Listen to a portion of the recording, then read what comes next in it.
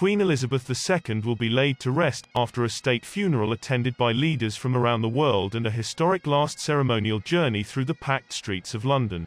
Huge crowds gathered in near silence to watch as the Queen's flag-draped coffin, topped with the imperial state crown, her orb and sceptre, was carried slowly to a gun carriage from Parliament's Westminster Hall where it had lain in state since Wednesday.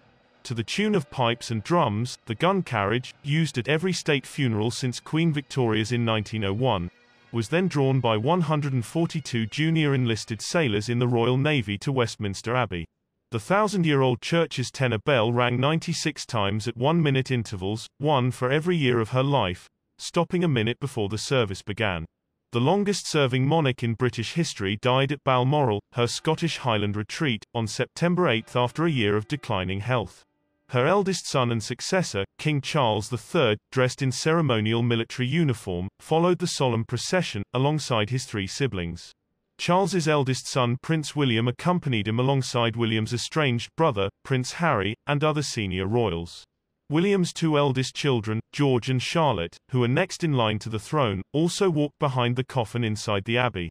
Charles, 73, and his wife, Queen Consort Camilla, said they had been deeply touched by the public's flood of messages.